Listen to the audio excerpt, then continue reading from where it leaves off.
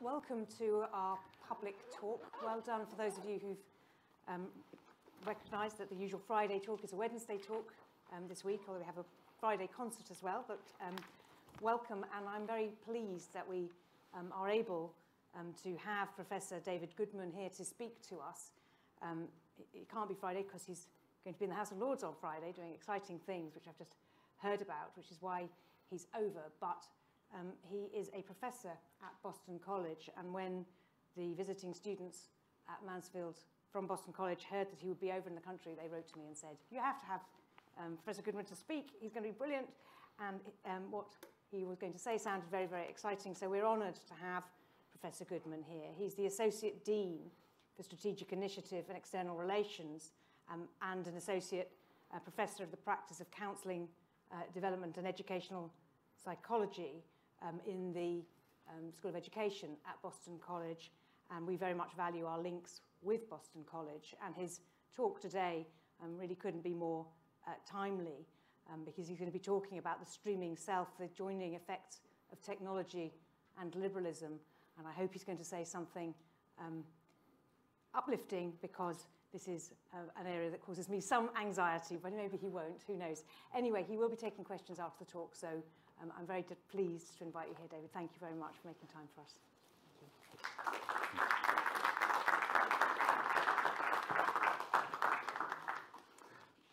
I had not been forewarned that this needed to be uplifting, so it has me slightly anxious. But thank you so much, Helen, for inviting me here, and to Sophia and Michael for vouching for me and speaking as you did about my work. It's just such a delight to be here in front of you today. Thank you for making your Friday a Wednesday instead to be here. And as I got to know this public talk in preparation for this and looked back at the history of this, I just can't tell you how incredible it is that this is a community that values bringing in the types of voices that you are bringing in across so many different critical sectors of human civilization right now, and that you as a community are working with these critical issues. I'm inspired by that and feel very honored to be able to be a part of it in this way. So thank you. So what you're going to see tonight is a psychologist who is struggling with some very big questions. I'm inviting you into some of these struggles to help me understand some of the phenomena that we are all experiencing in this world that we are currently living in. So join me with some of these half-baked ideas. I look forward to rich conversation and meaningful exploration together. It is not cinched together tight, but the pieces are here, I hope, for us to play with. I assert that there are quite dangerous risks, both individual and political, to the ways that the self is being configured through the combined effects of technologically mediated social relations and the exigencies of living in a modern liberal political state. In our short time together, I'm hoping to paint a bit of a picture for you to consider. Now, I will say from the start, I am concerned that I might sound like a Luddite, a technology naysayer, and I am truly not. I don't hold that technology will get us into trouble. I'm contending that we will get ourselves into trouble in our technology use. Now, the difference here, requiring a whole talk of its own, is that I worry less about technology and more about the human user's need as they use technology. What is their libidinal loading, their desire and need set, based on the many factors that make us up, going into how they relate to their cell phones, Instagram, Facebook, and texting?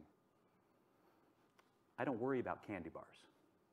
I worry about a fast-paced culture, poor self-regulation, management of emotions through quick fixes, and a range of other influences that make the candy bar irresistible and detrimental to me. One candy bar is not going to cause me harm. But what is my relationship with that candy bar? Why am I eating it? What if I am malnourished and ravenous all the time? Therein lies the risk. My way of relating to the bar, not the bar itself. So we'll come back to this, I promise. Similarly, I don't believe that liberalism is doomed and a bad system. It might be the very best we have, but it is fraught, and we must contend with it. I know this is an odd way to start a talk and not uplifting from the start, but it's important that I provide this clarity from the start, because I'm not anti-technology, I'm not anti-liberalism. I think we need a better capacity of being critical of both in order to ensure they can actualize good things and not problematic results. So let me introduce to you a friend of mine, a very interesting Lithuanian philosopher of the 20th century, Emmanuel Levinas. I wish I could spend some of my time, most of my time, all of my time acquainting you with his incredibly important ideas. But knowing I only have a short moment with you, I'm going to give you a quick splash, and then I'll do so by evoking one of Levinas's frequently conjured Greek myths, that of the Gyges ring. So go ahead and follow me on this journey. There's going to be a lot of twists and turns. From as early as Herodotus, often represented as the first Greek historian, we have accounts of this telling of the Gyges myth. It is a myth retold in many forms throughout Western history. Some actually argue that Tolkien's Lord of the Rings is actually inspired by this. He denies that vehemently. But once you hear what it is, you might understand why. So, in Plato's Republic, his version of the telling of this story goes like this. You have a shepherd, Gyges, living in the town of Lydia, and he's out in the field with his flock, and a huge thunderstorm comes through. And as it comes through, there's also a huge earthquake. It's this sort of epic thing. The ground cracks open, and he looks into the crevasse, and he sees this sarcophagus, a huge body, larger than life. And the only thing on it is a gold ring. And so he reaches in, takes this gold ring, puts it on, and walks away from the scene. Later on in the day, he returns to this sort of circle of shepherds as they're debriefing the day, giving an account of what's taken place.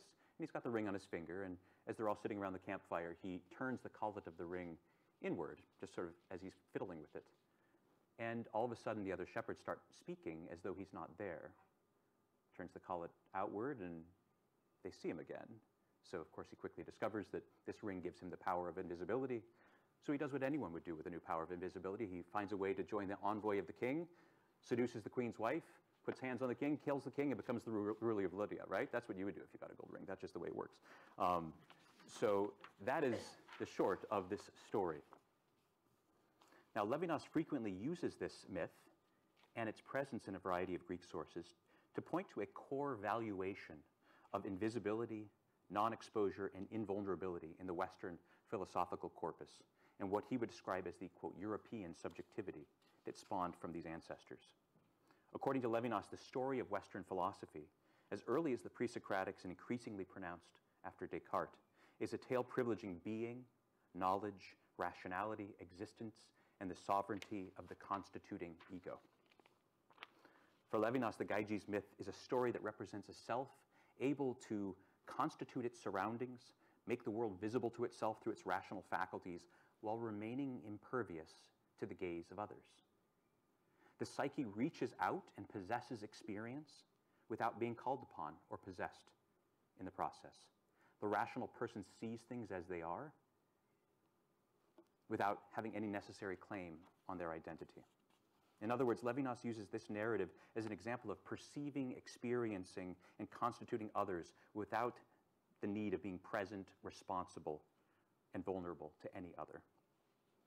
In his book, A Secular Age, Charles Taylor refers to this self as a, quote, buffered self, one that sees itself as invulnerable, as master of the meaning of things. He goes on to further describe it as a version of the self wherein, quote, the possibility exists of taking a distance from, disengaging from everything else outside the mind, end quote. The Gygean buffered self is able to be invisible and uses this ability to maintain a protected, more sovereign disposition. Levinas suggested this Gygean way of being is, quote, the very condition of man, the possibility of injustice and radical egoism, the possibility of accepting the rules of the game, but cheating. In Totality and Infinity, Levinas's first most recognized philosophical work, he refers to this protected Gygean distance and immunity to the other as living with windows closed and doors shut. You see, as a Holocaust survivor who lost the majority of his family to Nazi collaborators in Lithuania, he links the power to possess and control one's vulnerability to those sorts of reductive processes that ultimately lead to violence done to the other. Achieving distance and modulating access to oneself through the formation of mediating concepts, representations, and categorizations is a first step to the capacity to dehumanize and reduce the other to simpler and more manageable forms. The other, in such a form, loses her ability to disrupt, disturb, and interrupt me, making ethics no longer possible. And for Levinas, an allergy to the other is partly derived from the repudiation of vulnerability, visibility, and exposure that he would say is implicit in the moral systems of Western ideologies by and large. The invisibility of the self in Levinas's work is the beginning of violence. Levinas, at his core, is concerned about the ways that we construct realities and definitions of who we are that create ethical distances between persons. Okay, so that's how we're starting, and now let's get into a bit of the argument for the day. I hope you're still following with me. In 1969, during one of his Talmudic lessons given at the annual colloquium of Jewish intellectuals in Paris, Levinas takes the opportunity to do something quite unusual. He critiques the cafe culture of Paris, which I actually sort of enjoy. Here's what he says. It is an open house on street level, a place of facile society without reciprocal responsibility. You enter without necessity. You sit without fatigue. You drink without thirst. The cafe is not a place. It is a non-place for a non-society. For a society without solidarity, without common interests, a game society. The cafe, a house of games, is the point through which the game penetrates into life and dissolves it. A society without yesterday and without tomorrow, without responsibility, without seriousness, a distraction, a dissolution. In essence, Levinas views the Parisian cafe as a place where the body, culture, human bonds, history, the elemental, you'll hear me use this word a lot this evening, the elemental, vulnerability and exposure are ignored. No serious needs are expressed or in play. Vincent van Gogh's 1888 Café Terrace at Night depicts a timeless scene of contentment, leisure, and anonymity. The characters move into the open-air seating without fatigue, absent hunger, free of urgency or responsibility. It's where we are temporally dislocated to relieve ourselves the gravity of the temporal. The cafe is a non-place where we are unlinked from the fullness of our condition. In this lecture, I invite us to actually think together about this, but with our technologically mediated relations in mind, not the cafe or the pub. I argue that the dominance of digital exchange in liberal societies is simultaneously an outgrowth and reinforcement of the cafe culture, of which Levinas was so critical, is simultaneously an outgrowth and a reinforcement. It's both of those things. The virtual becomes our new non-place for a non-society. In the world of digitally refereed connection, the house of games most certainly penetrates into life and our daily experience. Here I hope to consider with you the possibility that it indeed contributes to the dissolving of the human bond and a certain type of ethical potentiality within the liberal political environment. More frightening even, I'll connect this to the liberal subject's attraction to vitalist, nationalist, and militaristic solutions within fascism. I'll come to this quote in just a second. There's a huge amount that I have to skip over about Levinas's thought. Ultimately, he is known for a radical ethics wherein I am inexhaustibly responsible to the other, who cannot ever be reduced. Many of his ideas are derived from a careful and intensive reading of Husserl and Heidegger, and I feel badly I can't walk us through a lot of that to sufficiently lay the foundation for the talk tonight. But what I will take up, where I will take it up, is simply by saying that Levinas is speaking directly to the ethical impoverishment of humanism and the liberal state. Levinas says, as you see here, we must ask ourselves if liberalism is all we need to achieve an authentic dignity for the human subject. Levinas brings us this question in a way that I think is especially relevant to the present moment, because in the background of his work is the haunting and daunting query, why is the liberal subject attracted to fascism? So let me break this open a little further. One of Levinas's earliest works is Reflections on the Philosophy of Hitlerism, which he actually published in 1934, the very year that Hitler seized full dictatorial power in Germany.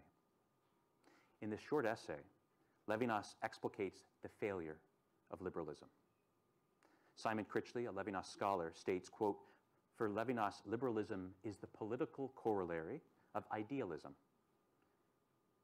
Liberalism takes idealism's idea of the subject and makes it a political subject of rights.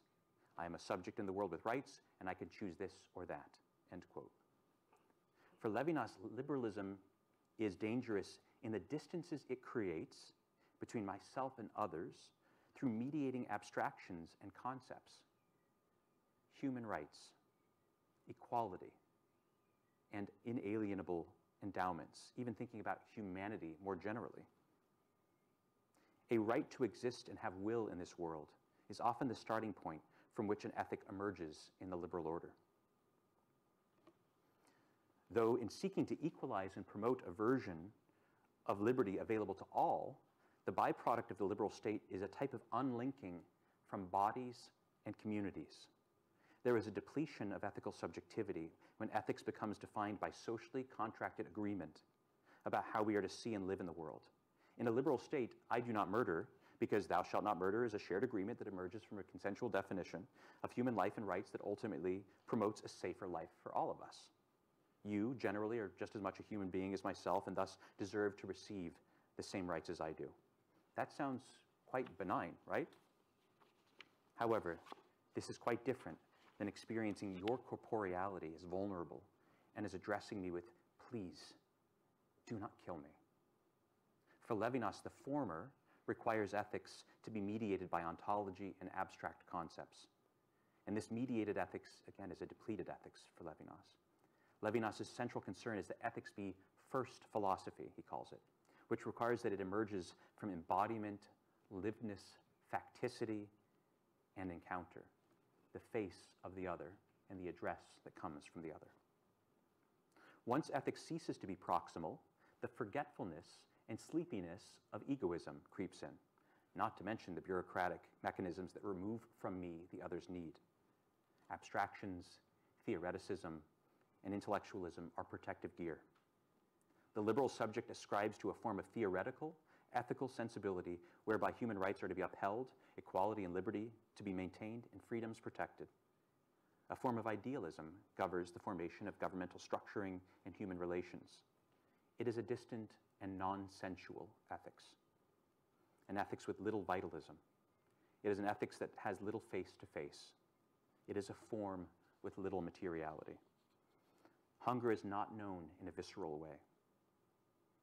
Judith Butler captures something of this in the following quote. "We have an interesting political predicament. Most of the time when we hear rights, we understand them as pertaining to individuals. When we argue for protection against discrimination, we argue as a group or a class. And in that language and in that context, we have to present ourselves as bounded beings, distinct, recognizable, delineated subjects before the law, a community defined by some shared features. Indeed, we must be able to use the language to secure legal protections and entitlements. But perhaps we make a mistake if we take the definitions of who we are legally to be adequate descriptions of what we are about. Although this language may well establish our legitimacy within a legal framework ensconced in liberal versions of human ontology, it does not do justice to passion and grief and rage, all of which tear us from ourselves, bind us to others, transport us, undo us, implicate us in the lives that are not our own, irreversibly, if not fatally." Throwing another long quote at you. Philip Reef observed that de Tocqueville, John Stuart Mill, and others worried about what would happen to public life once individualism had sapped its virtues. For the individual would no longer feel committed to the chain of all the members of the community. Democracy, de Tocqueville concluded, breaks that chain and severs every link of it. The individual is thus, in de Tocqueville's grand diagnosis, the defaulted citizen. He has cut off his feelings from communal affections. Individuals learn to feel that they owe nothing to any man, and they expect nothing from any man. They acquire the habit of always considering themselves as standing alone, and they are apt to imagine that their whole destiny is in their own hands. In a highly differentiated democratic culture, truly and for the first time, there arose the possibility of every man standing for himself, each at last leading a truly private life, trained to understand rather than love or hate his neighbor. This privatized and atomized subject is not doing so well. It is an alienated and unlinked being. Emile Durkheim and many others have written about the form of anomie that is an ongoing risk for the liberal subject, and something quite endemic in the late 20th century and early 21st centuries. As a clinical psychologist, I can tell you that the level of psychological distress being faced in the United States is tremendous and rising. Studies are showing that our mental health delivery systems are simply falling apart as they are well beyond their capacity. So much more can be said about this, of course, in a whole other talk. But this takes us to our next point, and to Levinas's question about why fascism attracts the liberal subject. Fascism and nationalism reconnect reason, nature, and the body, and the social. The fastest route to this reconnection is through bloodline and nativism, which are immediately enticing and available. Levinas was witness to the manner with which fascism becomes the populace's response to the unfolding of liberal subjectivity and its anemia. During his time, Levinas watched as liberalism was decisively defeated with the advent of Hitlerism. But why? What does Hitlerism have that liberalism doesn't? Or more broadly, what does fascism, nativism, and nationalism have that liberalism doesn't? One simplification of the argument here is that liberalism places tenets and mediators between its subjects, creating a libidinal break that leaves them disconnected and unlinked from one another. Vitality leaves and dead ends in the individual, where it tangles and distorts. Fascism promises to relink and restore the libidinal flow, creating a type of vitalism through these elemental connections. Simon Critchley again here, quote, Hitlerism elicits a political and metaphysical structure that celebrates our being attached to ourselves, celebrates our being riveted to ourselves, end quote, which, by the way, Levinas describes as barbaric. But Levinas understands that it holds the elemental and enrooted qualities that make the subject, that take the subject from the abstract, intellectual, and detached back to a form of elemental, to which he's actually sympathetic and even emphasizes in his own work. Critchley sums this up well in the following quote. This is the point. Fascism is onto something deep, and liberalism is screwed. Fascism touches something elemental about us and who we are, and it has to be transformed. That's Levinas's project. This all leads to an interesting conclusion. National Socialism is right in its basic intention. It's right in its critique of a disembodied liberalism. What it sees is something obscured by liberalism. It sees the elemental enrootedness of the human being. National Socialism is a philosophy of the elemental. Levinas sees, end quote, Levinas sees the liberal state as contributing to social and ethical fragmentation and unlinking, and seeks to develop a type of alternative elemental philosophy. I have to be really clear here. Fascism, nativism, and nationalism as the resolution or alternative to liberalism is an ultimately violent enchainment in the egotistical and tragic finitude. Those are Levinas's words. And Levinas he spends the rest of his career actually trying to describe this in detail in his philosophical writings. He does not ascribe to them, but rather knows that we have to develop a philosophy and political arrangement that takes the elemental seriously. Levinas's philosophy is one that recognizes a vitalism of the subject, but not vitalism for authenticity's sake or as some telos or rational order. Rather, we are hungry and live as bodies that pulsate and replenish and grow. He sees ethics as first emergent from this place of hungry bodies. So let's move now to the next object of our inquiry here, the manner by which liberal communal social political realities and technologically mediated relations promote the very characteristics that Levinas feared would deform our subjectivity.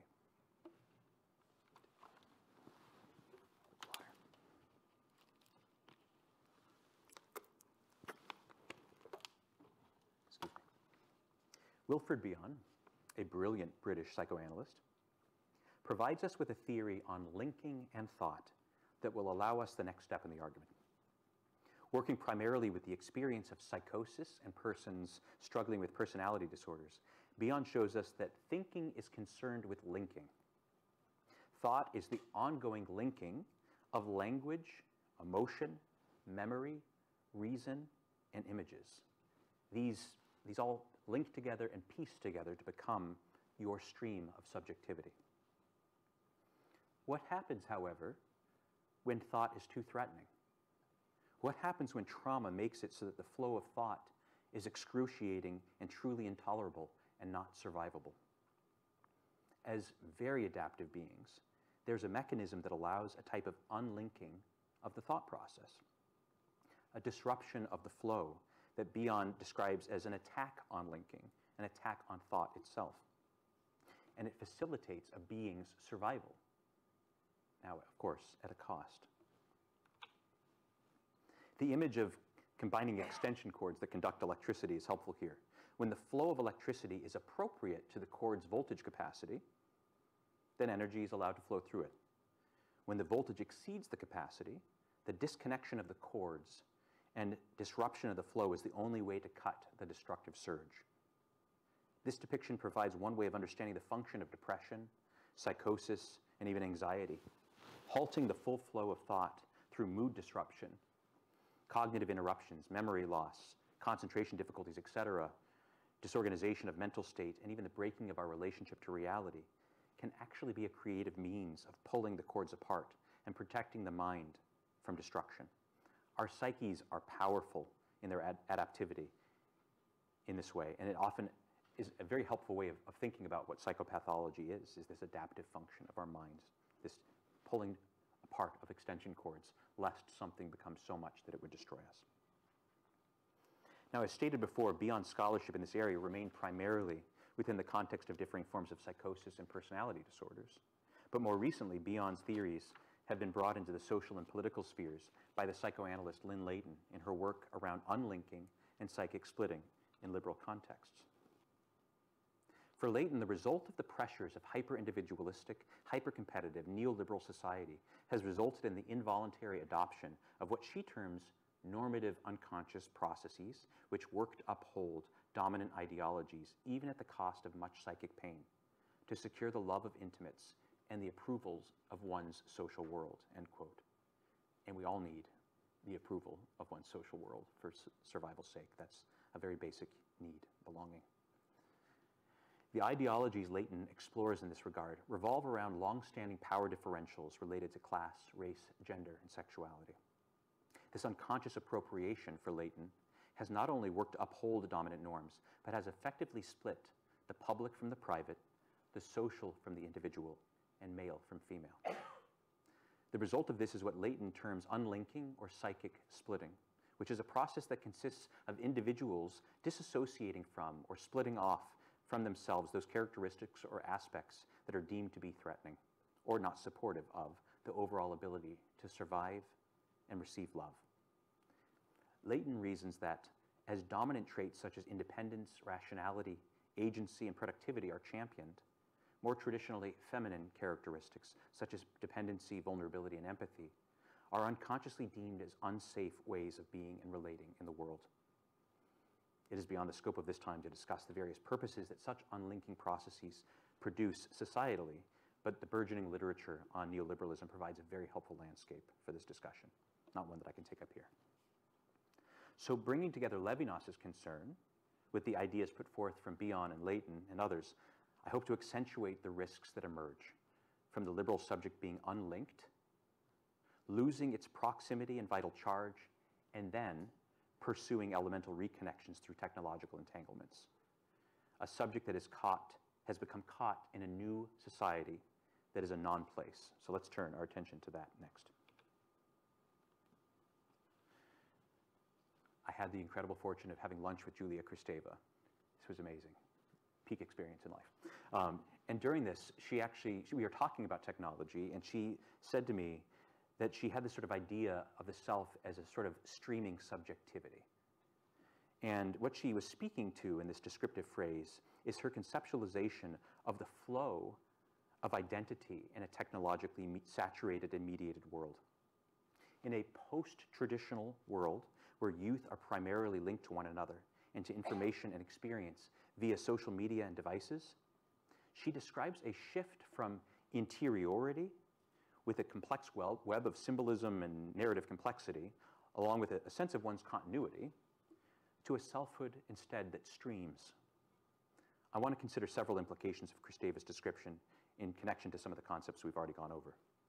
First, with rapidly shifting flow of information and interactions, the hyperlinked subject is anything but linked.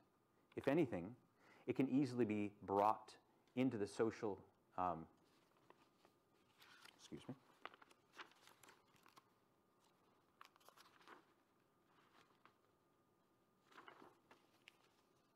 Skipped a page here. If anything, it can easily be conceptualized as a type of unlinking, an attack on linking and thought. The capacity to sustain attention itself is significantly diminished with this streaming subjectivity. Without rigorous and sustained attention, the elemental and sensate link to the other recedes. Sherry Turkle from MIT, and a very interesting scholar on technology and social relations, describes the upcoming generation as decreasingly capable of even reading a novel due to their shortened attention spans. Even conversation is an art lost to the many links that now comprise our express communications, texts, instant messages, and so forth. We move along in these short bursts of information and exchanges. The narrative within which one resides is just a swipe away on a screen. You can move that quickly between different narratives. The rapidness of stimulus change, shifting frames of reference, and the saturation of information and range of accessibility is perhaps a form of attack on the maintenance of a structured linking of thought process. One byproduct of this hyperlinked and thus unlinked streaming subject is that current stimulus is often one of the primary determinants of thoughts and feelings. There is a shallowness to the movement of thought, and it is not grounded in a complex repository of previous self and communal identifications. An interiority richly furnished, as Foucault describes it, with shared metaphors, ideological anchors, and experiential depth, gives way to self-state shifts and multiplicity of identifications. The symbolic is thinned into momentary episodes of sociocultural activity with little relationship to significant and long-standing religious or cultural symbols. Instead of being structured and upheld by religious cultural pylons driven deep into a bedrock of shared meaning, identity is now better understood as floating on the surface of tumultuous waters. As just one effect of this, Kristeva cites the profound effect of negative peer appraisals on Instagram or elsewhere that have contributed to increased suicidality among youth. The capacity for internal validation or substantial community touchpoints has given way to a need to, check in on Facebook and post pictures of all meals to Instagram in order for food to be fully enjoyed. The amount of likes to a post has become, in essence, a new, if distant way of receiving love.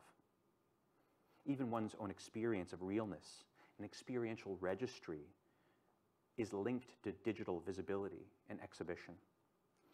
I think about a time I was with a student.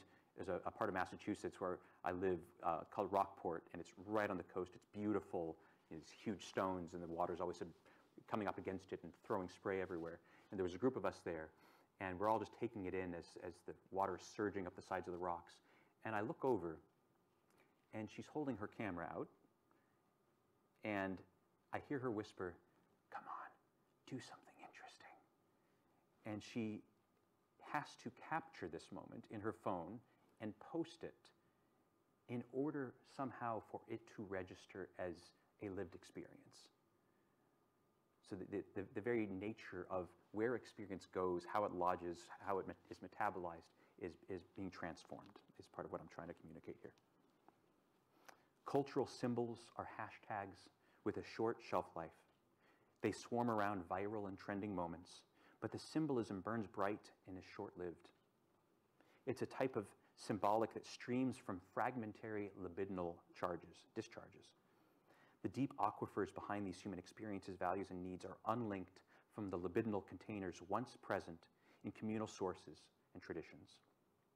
Kristeva speaks about the artistic and biblical illiteracy that she frequently witnesses. There is a type of unlinking from the source and eschewing of long-standing tradition. This is emblematic of loss of attention at the cultural level even, which contributes to a superficial subjectivity driven by sparks of libidinal charge, which, by the way, are capitalized upon, mined, and literally bought by social media companies. If you watch the movie The Social Dilemma, you'll see this depicted, yes, that your very attention is actually being mined by these capital-based agencies. Next, from a Bionian or Bion's perspective, and with Leighton's application in mind, I wonder if hyperlinking and its concomitant shallowing of interiority and sustained experiential depth is actually an adaptive way of managing the too muchness of the political situation and the weight that it presses on the individual who is without the resources and moral community to create meaning. Counterintuitively, it is a means of reducing one's experience of vulnerability and exposure. That is, alongside this social technological development, is the rise of globalized exposure to the needs and suffering of peoples around the world. Now more than ever, individuals are inundated with news stories revealing poverty, anguish, death, and corruption. While this level of reporting and awareness to concerns worldwide is important, it simply exceeds individual capacity to adequately attend or even make meaning of what's being witnessed. So maybe you got to pull apart the extension cords, right? A part of the sheer overwhelm is, as Leighton reminds, the fundamental lack of containers and social safety nets that provide enough security to allow for open and attentive ongoing awareness. When one aligns the cultural compulsion to be plugged in with this inundation of somber and disquieting news stories, the perceived necessity of frequent, brief, moderately superficial bursts of communication that are attention-reducing actually makes a lot of sense. It's clear. It is adaptive. It is functioning to soothe and disconnect before the surge is too great. But unfortunately, this adaptive move of the subject has resulted in an unlinking from a capacity for deep personal connectivity and the ability to sit in perceived vulnerability without methods of relief. I can now scroll past news stories about the devastation in the Ukraine to watch pictures and videos of adorable cats playing pianos. And I can argue with people online knowing that all I have to do is shut my computer and the conversation is over. So coming full circle to Levinas's political concerns, this vivid depiction of streaming subjectivity that Kristeva gives us highlights the risk of being without a serious and elemental place for identity to take shape and ambulate. A counterfeit elementalism begins to develop in our new cloud-based communal political reality. All of us connected up and tethered into this together. It is a situation wherein makeshift links are contrived in order to experience vitalism and connectedness. There is indeed a type of libidinal flow that gratifies and stirs in technological exchange, no question. But what is dangerous about living in a non-place is the way that libidinal and elemental fundamentals are not given the wattage that they need. Or better said, they are not given the form true to their nature. They are approximations, and thus leave remainders, ghosts, traces, and something unmet. Pornography is not the same as intimate relationship with a living, breathing lover. Furthermore, if unlinking simply meant relief, a trauma no longer experienced or a thought sequence no longer conjuring annihilation, then the story would have the possibility of a positive ending. It's adaptive, right? But what we know from Bion, the trauma literature, intergenerational transmission scholarship, and so forth, is that the unlinked always seeks to relink, but often through modified and distorted forms. Direct links may not be possible due to the degree of overwhelm, but this does not leave the charge somehow in rear view. If anything, it picks up more perverse and fetishizing ways of seeking to be relinked. Trauma simultaneously avoids and seeks to be retouched, reconnected with, seen, and engaged. The psychoanalytic representation of repetition compulsion is a powerful example of this enigmatic tangle of energy.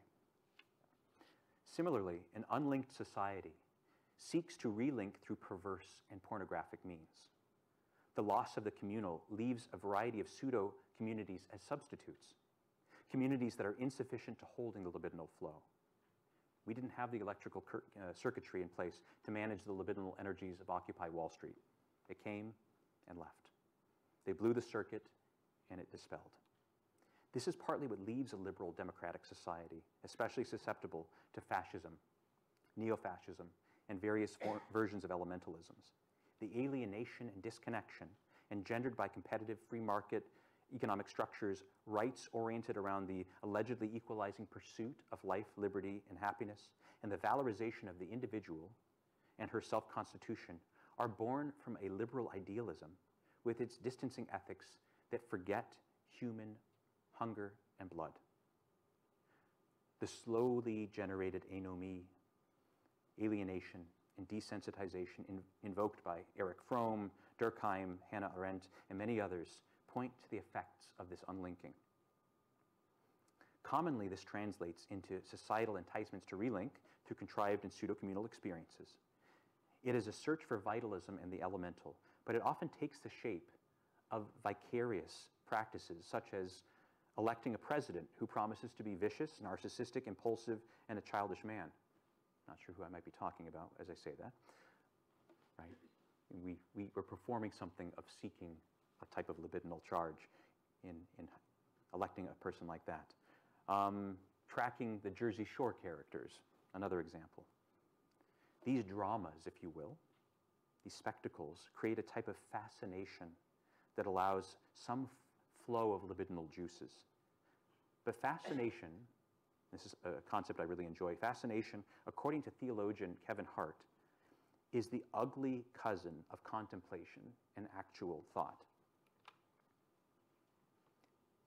Fascination is, he would say, unlinked imagination, caught in its own desire to gorge on experience. One of the things Kevin Hart describes as he's walking through this concept is he studied, I believe it was 13th century contemplative communities, and what they would do in terms of their practices to develop the abilities to open themselves up to that which is greater than themselves, engaging contemplative practices that facilitated the muscle development, if you will, of being available to the world and to God and to what was in front of oneself. And that took rigorous practice. And he says, the flip side of that, the passive mind is a mind that constantly seeks to be fascinated, to just gorge on, binge on experience. So he says, when you pass a car accident, for instance, people leer at it. They can't help but be fascinated by what took place, this gnarling of things, right? Keeping Up with the Kardashians would be a great example of, no one would say this is a nourishing, meaningful way to spend one's time, but it is a place to gorge, right? It is a place to leer and to be fascinated by how do humans become this? What is this thing that they live? So forth and so on. Fascination is a consumptive mental state as opposed to an open mental state that contemplation might be. Now, Hart reflects on this and says that this is one profile of our modernity, the triumph of fascination over contemplation.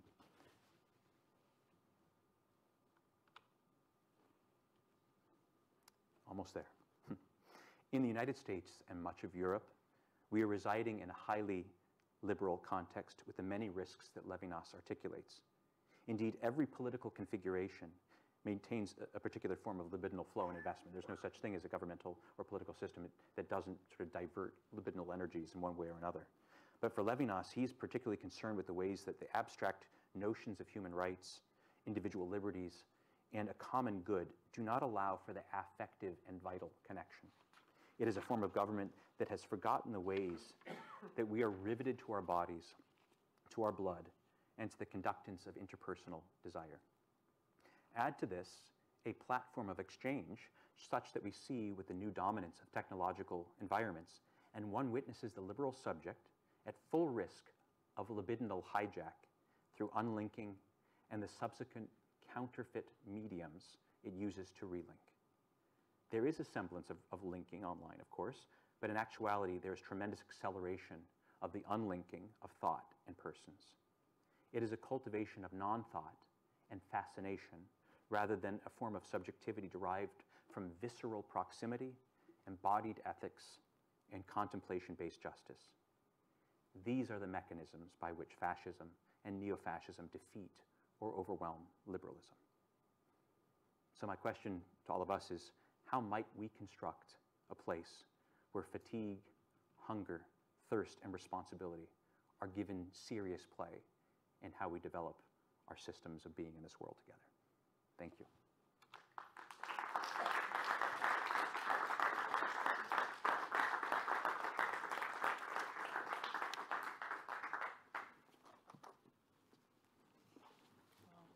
David, thank you for a very thought-provoking but somewhat sober talk. I am interested in the way that you have described that tech draws on our hungers and almost urges to find out and to be connected in a way that ends up alienating us. And I guess I wanted to throw back to you the question you ended with.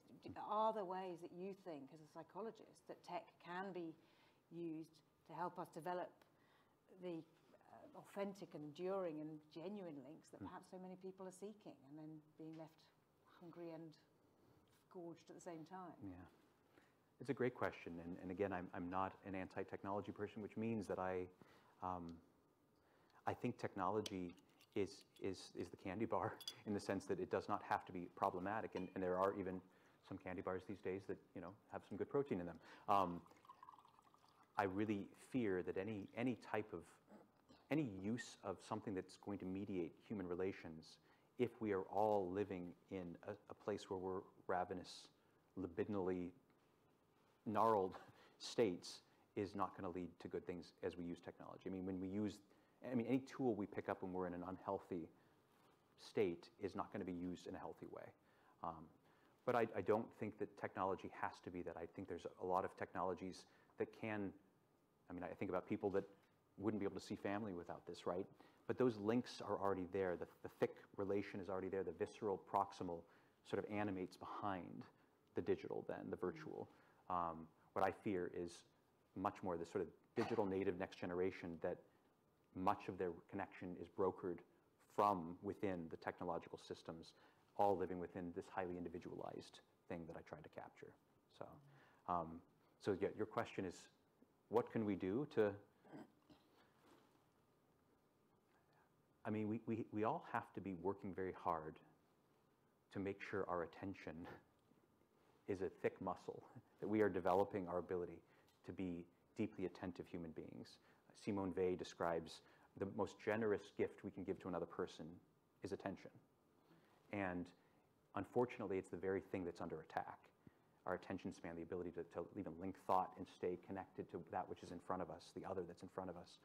And so finding contemplative methods of doing so, I mean, even studying intensely as you're all doing, that is a means of developing the capacity to stay with something long enough for it to become a part of you, and to stay with others in a conversation long enough for that person and their way of seeing, feeling, and being in the world becomes a part of you. And so I think protecting that, developing daily practices for your own mind and also your relationship, think of it as muscles in many ways. I think that's one way I would come to that. Okay, I wonder if anyone has any questions, comments they would like to bring to David. Yes, I see a hand there, Georgie. You just wait for the microphone. Thank you.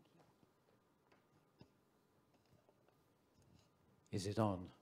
Yes. What a wonderful talk. Thank you. We're going to be reflecting on this for a long time. I'm Just don't be thinking about fascinated groups. And I'd like to challenge this notion of the cafe culture, because groups of people met in that cafe in 1904 or whenever, artists met, thinkers, and families or churches met as well.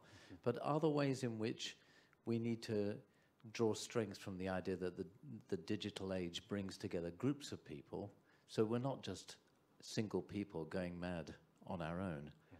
But let's take chess.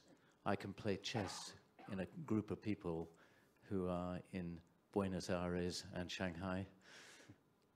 Do you get my drift? I do. And I thank you. Excellent question.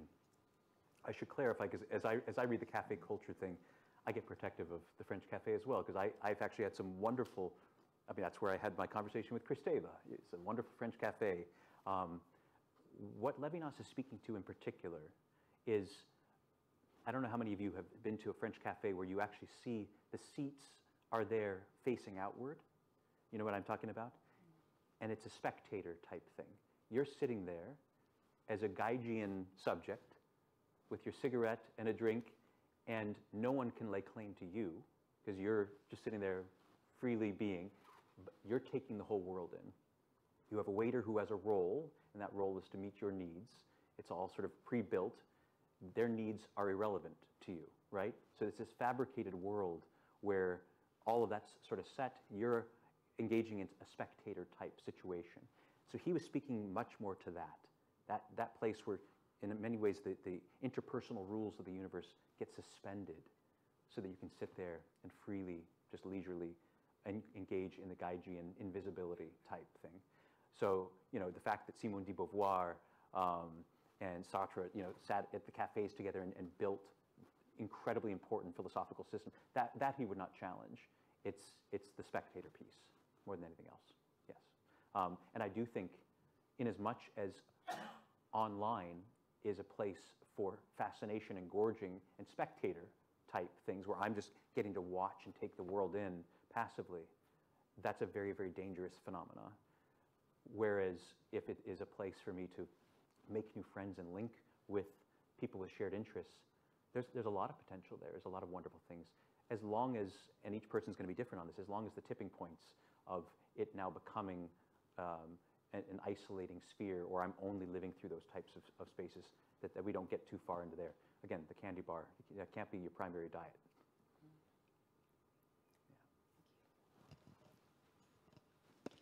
Thank you for such a seductive and a very engaging talk.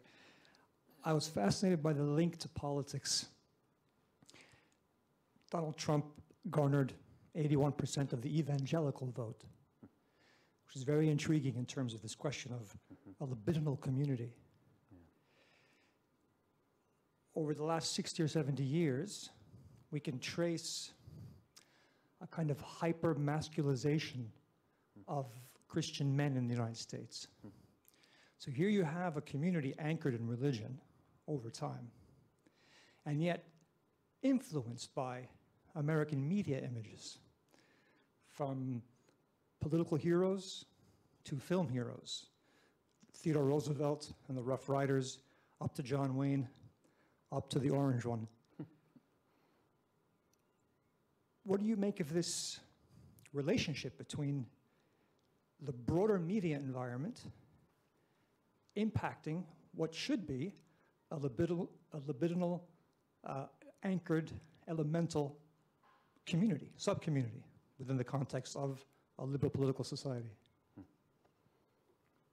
I want to make sure I understood that entirely, but I mean, the very job of the media is to find ways to capitalize on how our attention works. So the sensational is the place where fascination, that's the attractor, that's the magnetic key, if you will. And so I think the media has been, in many ways, is quite brilliant at finding ways to sell to us versions of sensationalism. And I dare I say, and I know it quite well and quite intimately, the evangelical community is deep within a sensationalized, you know, from Jonathan Edwards in The Great Awakening all the way through contemporary evangelical type things. There's a type of emotivism that is very powerful, and within that is this vital elemental thing that's very strong. And so the media has known how to capitalize on that, and these have become sort of a reciprocating, you know, way of turning people's heads. Go ahead. Did you have another? Yes, yes. And he was even much more moderate than many of the others. So unfortunately, I mean, figuring out the key to have people feel fascinated, right, and get attracted. I mean, I often think, oftentimes when I'm looking at politics in the United States at least, it sometimes feels like it's not even about the issues anymore. It's about the sensationalized, like it is about the controversy. It's about people actually wanting there to be drama, wanting there to be a fight, wanting there to be some type of blood sport to see, and so pitting things so strongly against each other guarantees. I mean, the polarization, it is vicious every day, and part of me thinks this is how we are connecting up to the wattage, right? This is part of, we are seeking the libidinal flow that is a part of this spectacular, terrifying thing we're witnessing. You would think within democracy you get to witness the most civilized, but in actuality, part of the risk of the hyper-civilized is you are burying the fact that we're not especially civilized. Sometimes when I'm challenged around, well, but human rights and all, it's very important, which I don't disagree with at all. I mean, I actually really do believe it's critical that there is something that believes that we're more rational than what we are. You know, that we're not going to ascribe to these abstract notions and somehow shelve the very fact that there is a deep, violent, complex, hungry part of our unconscious and our ways of being in the world. And our political systems actually have to account for that. It can't just be, you know, that we all ascribe to a shared understanding of the human being. Yeah, so I'm not sure if that gets to some of what you're... Okay, great. A question here.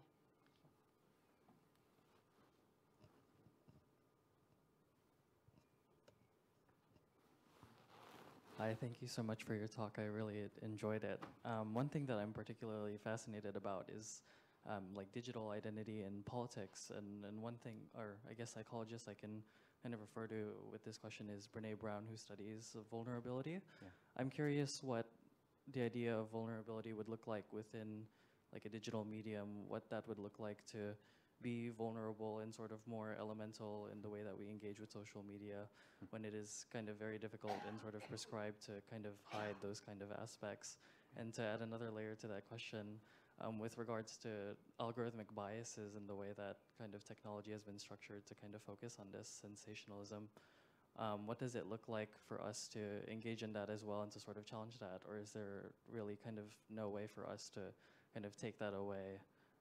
And should we hold people like businesses or even government accountable to regulate the way that like algorithmic biases and sensationalism is used in social media as ways to kind of influence us? Excellent questions, very hard questions. Yeah, and Brene Brown, I find her interesting because here you have this big critique that, you know, vulnerability is something that we don't know how to do, right? And the neoliberal subject's not allowed it. And so it's always interesting when there's a New York Times bestseller and now she has her own Netflix special and everything, right? Her whole thing is about taking off the armor and being able to be vulnerable with each other. And so when you see these she's been so taken up partly because we're all so cinched up and armored, right? So I think she's an interesting voice in this. And her popularity, I'm still sort of analyzing what that means about things. But you probably are aware of some of the movements that have people taking pictures of themselves while they're crying, or videos of themselves while they're crying so they don't look good. So they're not presenting via social media always this perfect manicured airbrush version of themselves. And that like this is a way of showing vulnerability. I'm not just posting on a bad day, I'm posting in this cataclysmic moment where I look really ugly while I'm crying, right? Like, I know these are attempts. And I honestly don't know what to suggest beyond. I think these are, people are flirting with doing this in these different ways, but I honestly don't have a lot of guidance on that. I should have come with more of the uplifting and constructive pieces, but I'm not sure. I think we're trying to figure that out now. And as to the how and who we would hold accountable for the shaping of our cognitions and our seeking of sensationalism and the overdoing of things such that we all sort of go for the candy bar. Who holds what accountable? I mean, at this point, these social media platforms are far more powerful in most, you know, governments. And you know, you have Google that gets fined for various things it's doing in Europe and so forth. Like, there are these attempts to slap wrists and to re-regulate, but it's very hard to know, you know, if part of the problem is if the public wants it, then someone's going to sell it to them. And so even if it changes its name from Facebook to Meta, or then, you know, in 15 years from now it's something completely different, there will always be someone wanting to sell into the marketplace if we are, I mean, this is true all the way back to Roman times in the Colosseum, right? there were full coliseums to watch these terrible things happening. We are these fascinated beings, and unfortunately now we have platforms that can magnify that by the manyfold, and I don't know how you hold accountable. We, as beings, need to transform our communal desire sets so that we don't go seeking that stuff, so that we're not as hungry for the candy bar. I mean, if we are actually well nourished, my wife tells me this all the time. If I eat healthy, much of the time, unhealthy food actually is less attractive. And this is something I've found. It's true. Like, if I eat healthy, when I actually eat something that's really sugary and salty, it doesn't taste nearly as good. Now, when I'm not eating healthy, it's sort of amazing how that doesn't even register. And so I do think there's something about each of us eating nourishing things, and by that I mean close friendships, intimate relationships that we're really investing in, that contemplative stuff.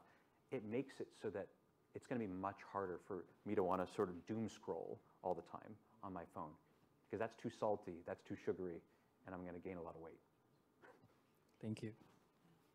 I mean, it is interesting, isn't it, that who is responsible for the algorithm that takes you deeper and deeper and deeper down the rabbit hole that you wanted to go into. It's almost as if the algorithm knows you want that sense of connection, so it'll give it to you, but it'll give it to you by closing you off and not even letting you know what you're being closed off from or what other people are seeing, and so on. And maybe that is something we need to have a kind of political discourse about, who's going to be responsible for that. But it's hard to have. Paul. So you used the word contemplative more than once, and you didn't seem to be using it in quite the same way. So I'm just trying to get a sense of, you seem to use it as an honorific to some extent, and then I'm curious as to what is resonating in your mind when you use that term. Contemplative, is that right? Contemplation or contemplative, yeah. That's helpful, thank you. It's true, I didn't spend much time sort of thickening that. As Kevin Hart describes it, it's very specific to certain types of religious traditions and their contemplative practices, which, by the way, the group he was studying, they wouldn't allow their monks to engage in the contemplative for longer than 20 minutes at a time. And I was shocked at that, and part of the reason was there was a concern that state would become its own type of idol, like that we then would possess and lay claim to that as being the proper mental state, when in actuality it's meant to be an exercise that helps transform the mind and to make the mind more available to experience, not to consume experience, not to want experience, but rather to be more open and available to that which is being brought to someone in life. So hearing the whisper in the cave, being open to what God would want me to see, to signs, and it's a much quieter mind that is just sort of available is the best word I would have for it. And so, I think that's when I've broadened out my understanding of contemplation. It's more a mind that is available and not grasping. Levinas talks about the difference between grasping and caressing.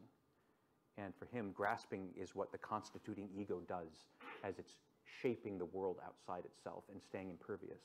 Whereas caressing is much more of an intersubjective, it's me, it's the world, mutually shaping, mutually vulnerable. And the contemplative mind is one that caresses rather than grasps. Thank you. Question here, thank you.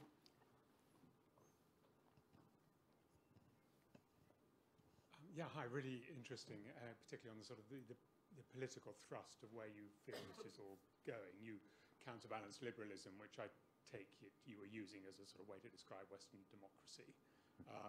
And then you talked about a future which seemed to imply a natural progression towards a kind of neo-fascist state. And obviously you're using Levinas, who experienced fascism in the sense of the sort of mid-20th century fascism. Is it your sort of conjecture that we will inevitably progress to a more fascistic type society, and if so, is that going to be a society which is so as violent as we saw, or is it a society which is merely populist in the kind of way that you might refer to a Trumpian America as populist? Don't have the crystal ball, That said, I mean, I do very much fear that liberalism is on a march again into the hands of the populist, nationalist, neo-fascist shapes that are enticing it. I mean, I see it in the United States, unfortunately, right in front of me. We hear of it across the world, you know, the rising authoritarianism and a lot of that, the neo-fascist elements involved in it. But I don't think it's an inevitable march. This is actually part of what I think Levinas is trying to do, is to say, let's stop this and help us build the liberal democracy that actually takes seriously the elemental. Like, we have to develop a different system so we don't keep repeating cycle of marching back into the hands of the fascist mentality. So let's take what fascism is actually doing very well, which is staying close to blood, close to the body's need in the world, close to our precarity as beings, recognizing that and bringing that into the liberal system, as opposed to, you know, all of us ascribing to a human rights declaration, which, by the way, I was thinking about this on the way over here today. I think of those declarations as wedding vows. So important. Beautiful way of starting it. But what is marriage? It's absolutely every day of laying claim to the specific needs that are in front of me of this person with whom I've made this declaration. The vows will not be the thing to keep us together at all. It's the visceral needs of the person with whom I'm doing this. And I think oftentimes liberal democracy believes that, you know, we the people have come up with this together and we've all agreed to do this together, as though that's going to have us marry each other every day, which we will not. It gives way, and we can't let it keep giving way. We have to renew our vows every single day, every moment. But I don't, to the last part of your question, whether it will become as violent, and I'm not sure. I hope not. I really hope not. Yeah.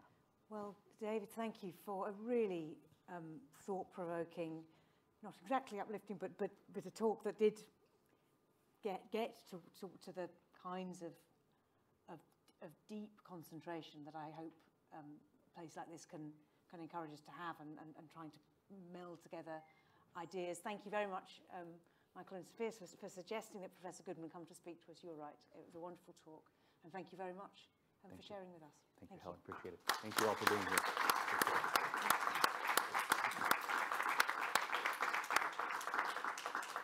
On Friday at 5:30, we have a slightly unusual event, which is a family musical contemplation stroke concert from the family of David Maxwell Fyfe, who was one of the people who prosecuted in the Nuremberg trials and also helped draft the European Convention on Human Rights. And it will be about some of the human stories that led to the drafting of that convention. It will be something very different from what we've had before. Do please come along, share with your friends. But otherwise, thank you all very much for coming and for your thought-provoking, wonderful questions too. Thank you. Appreciate it.